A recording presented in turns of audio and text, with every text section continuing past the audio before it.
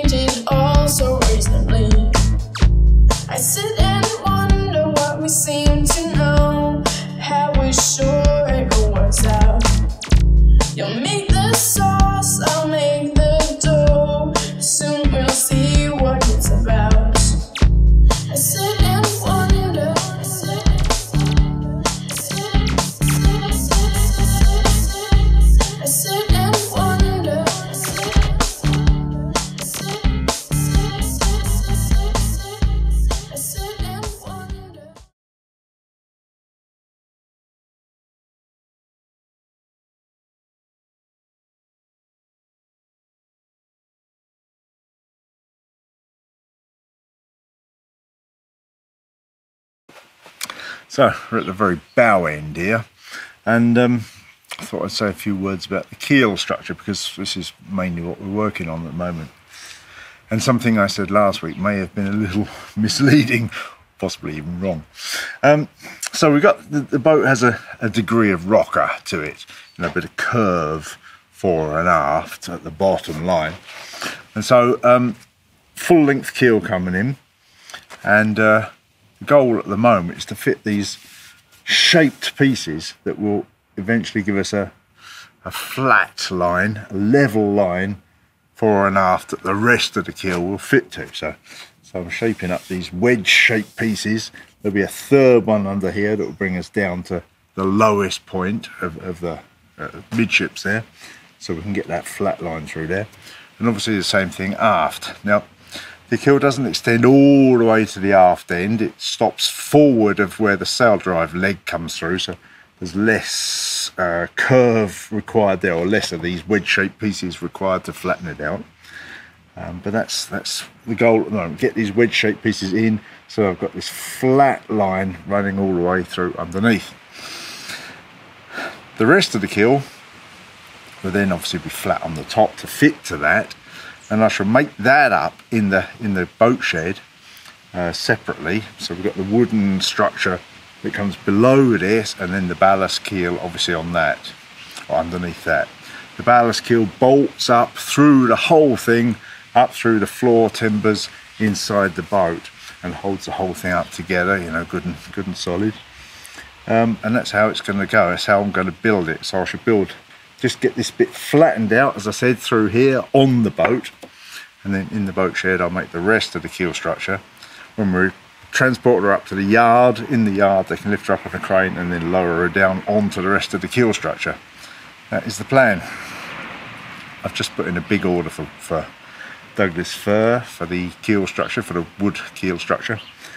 That should be coming any day, and obviously the ballast keel to make, which should be rather exciting.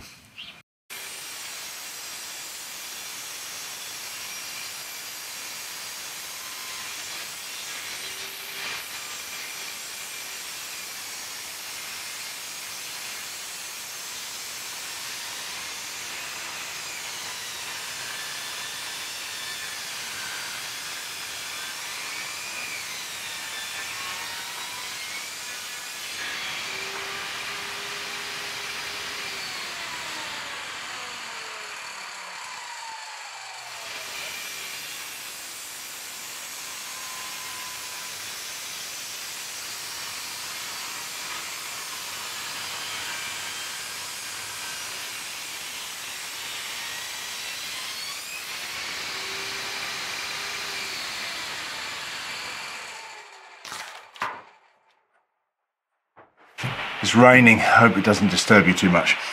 I thought I'd say a couple of quick words about the material I'm using for the first sections of the wood keel.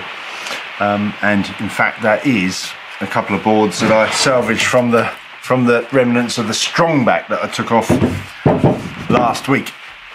So there's something I've tried to do in this build. I've tried to use when materials were needed for something outside of the boat, such as the lofting boards and the strongback, I've made them out of materials that I could use later in the build. So I made the strongback out of dug fir, and as you saw, so I took the very last part of the strongback off of the boat or away from the boat last week, and now I've got a couple of good dug fir boards for the first parts of the keel.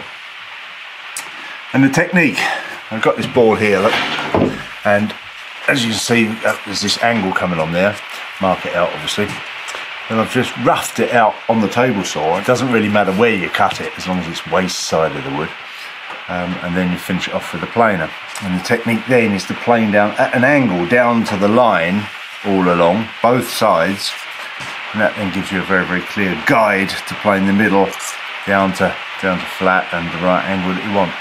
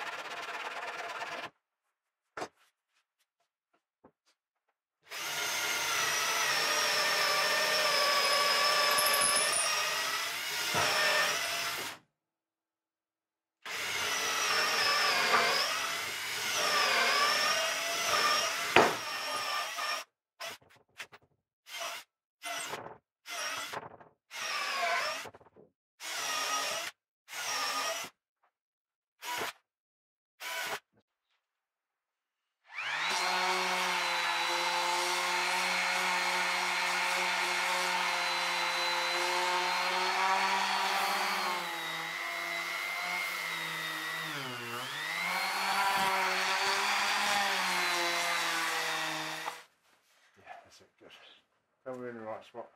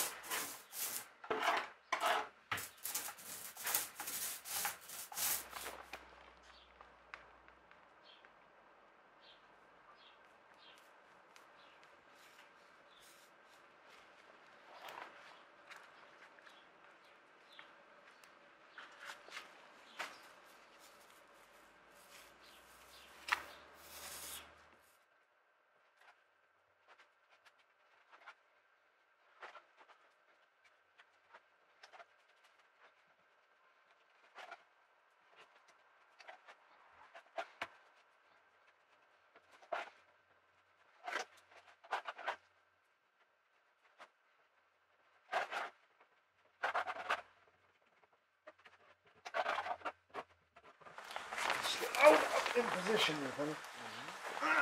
Get some screws out. You ready? You say when? Right there. Yeah. Right there. As soon as you. Right there. That's as you. Okay? Yep. There we go then.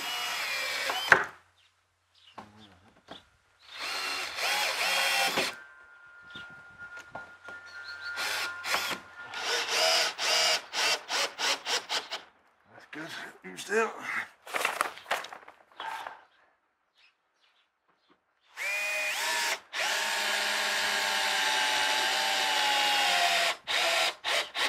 Good.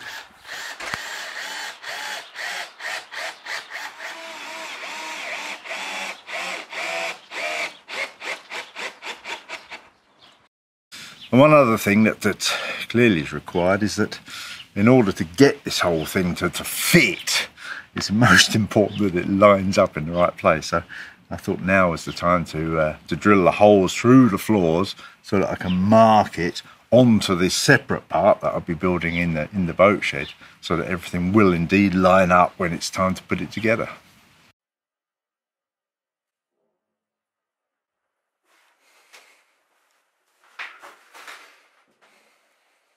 So one at station 4, one there, one there.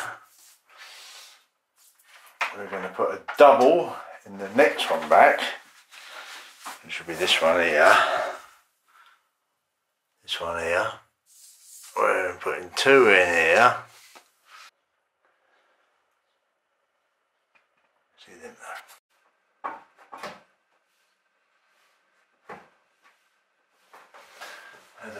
Let's actually smack on them.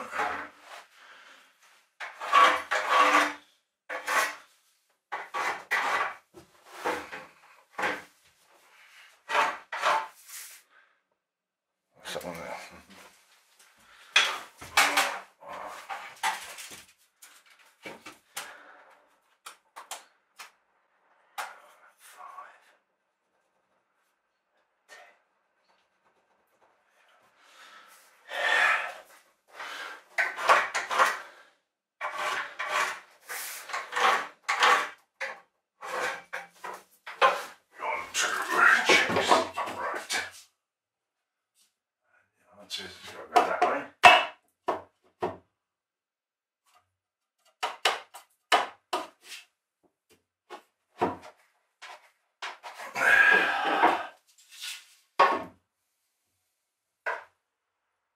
It's up right that way, and what about that way?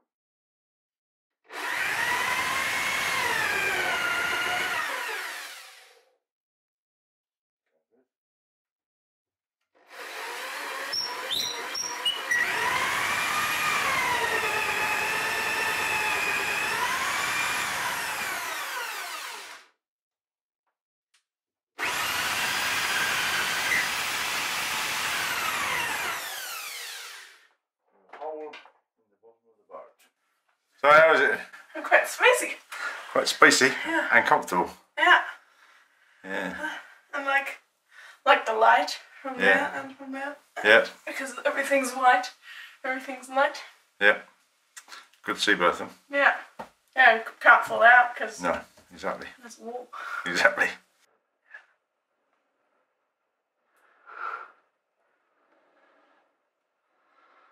That's good. So what's the technique there, Hazel? Hold your finger in a space so that it's level. That's about right. So that's the guide for the drilling. So your door. Is drill a hole that's in the right spot and upright. Not once. It's good that way. Right now. Upright sort of there. That way's good.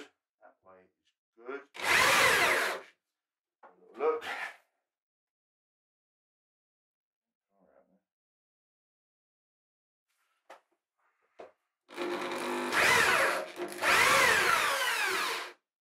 Now, one can't deny that this isn't the most accurate way of doing it, but that's about right. Just have a quick look this way. Glove it that way a little bit.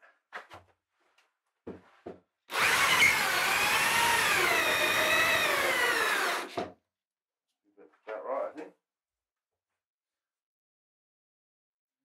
Quite good.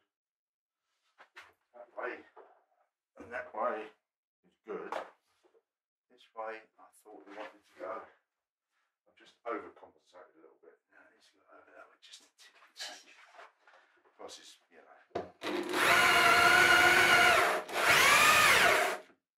Down to lowered.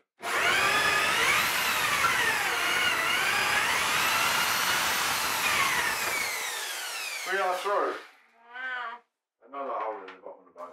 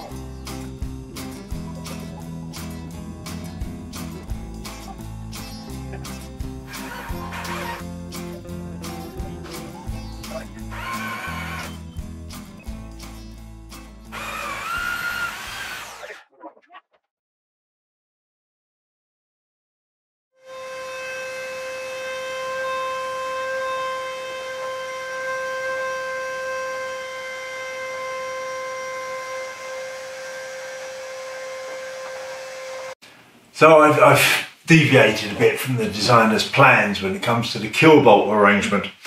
According to the plans, there's one keel bolt on each floor down the way, and I wasn't wild about that, so I've gone for one at the front. The ballast keel slopes up at the front, so there's less mass there at the front end, And there, where the bulk of the mass is, I've gone for 2 side by side. All holes are drilled oversized, so the very front bolt that I'm kneeling upon is a 1/2 inch diameter bolt. I've drilled that out to 16 millimeters. All the other ones are 5/8 of an inch. And I've drilled those out to 20 millimeters. So there's a bit of play on all of them. And the idea, what all of these builders do, is that when it's in place, pour some wet epoxy down the holes, seals the wood, obviously seals the whole thing thoroughly, and makes the bolts fit the holes.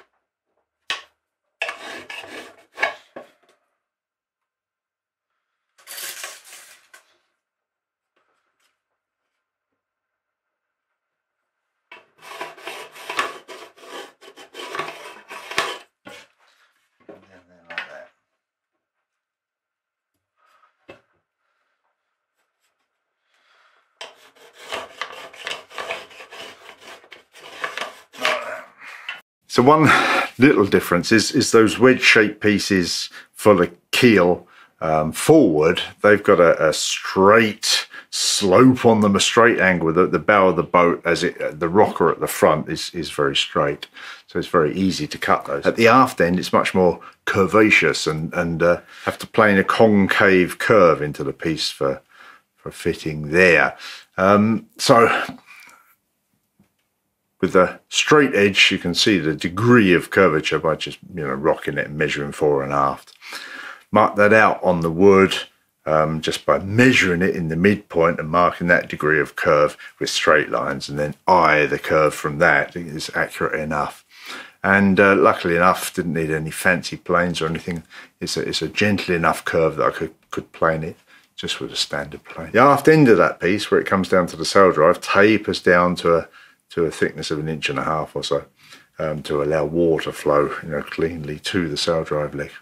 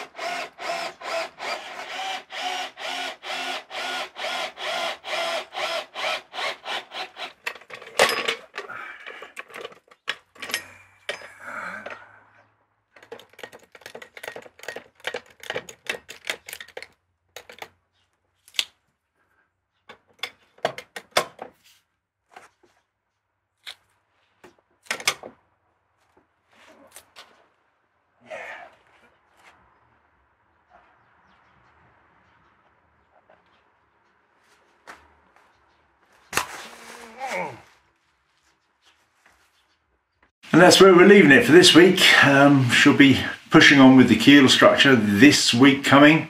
Get the last, I've got one more piece underneath to fit for the levelling out, and then start making up the timber keel structure, which you'd hope would go fairly quickly. It's fairly straightforward. And there we are. Massive thank you from me to you for watching, and to the lovely people who support us on Patreon and PayPal. We'll be back next time. See you then. Bye.